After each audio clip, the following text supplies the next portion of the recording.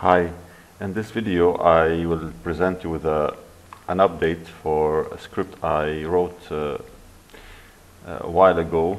It's called isolate by material. I want to just show what this script does. Basically you select one object only, and then you click the script, and as you can see, all objects sharing the same material will be isolated, and the script will perform a zoom extents all.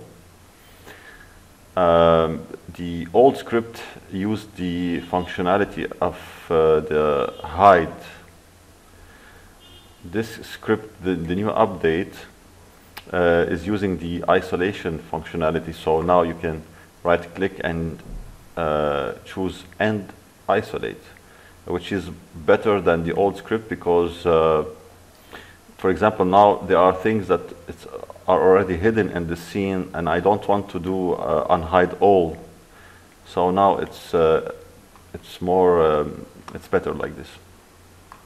And also I use the scripts sometimes to detect if I forgot to add a material on some objects. Sometimes what I do is I create an object and I click the script. When you select an object with no material, it will give you a warning that this selected object has no material, and asks you if you like to isolate all objects with no materials applied. If you click yes, as you can see, these objects, they don't have a material applied to them. Another thing about this script, that this script penetrate the groups and also nested groups. Here, if I select this one, if you look here, this is part of a group.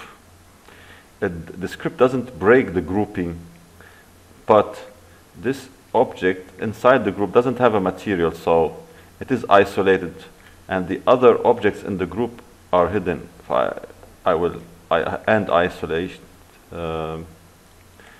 Here, for example, this object here is part of this group.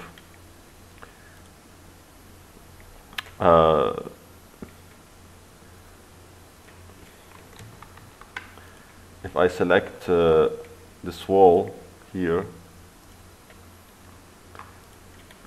if you look here,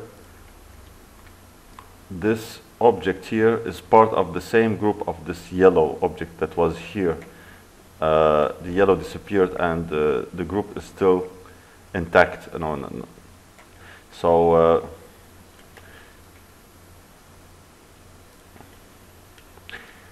basically this is that's it for this